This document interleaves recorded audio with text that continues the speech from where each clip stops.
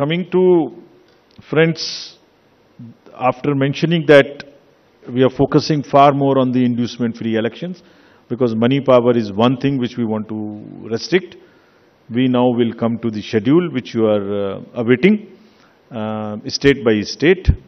And now to start with from the Mizoram, the date of poll will be 7th November and date of counting would be 3rd, which is common of course for all these states, and elections in all these states would be completed by 5th of December. So date of poll is 7th November.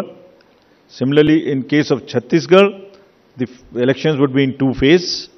The date of poll would be 7th November and 17th November. The nominations after Mizoram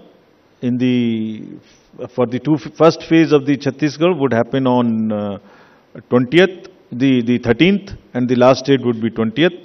Date of poll being 7th November, and for phase 2, 17th November.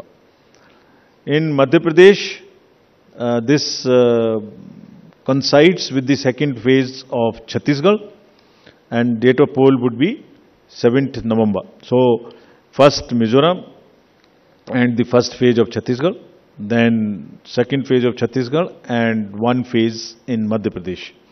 Thereafter, Rajasthan, where the date of poll will be 23rd November in one phase entirely in Rajasthan. The date of issue of Gazette notification would be 30th October and date of counting for everyone being 3rd of December. Telangana would go last to the poll and date of poll is 30th November with the date of issue of Gazette notification being 3rd of November. And the entire election process would be complete by 5th of December. So this is what is the schedule. And again, I request all of you, through all of you, to all the voters to please come and exercise in the festival of democracy in a true sense. Thank you very much.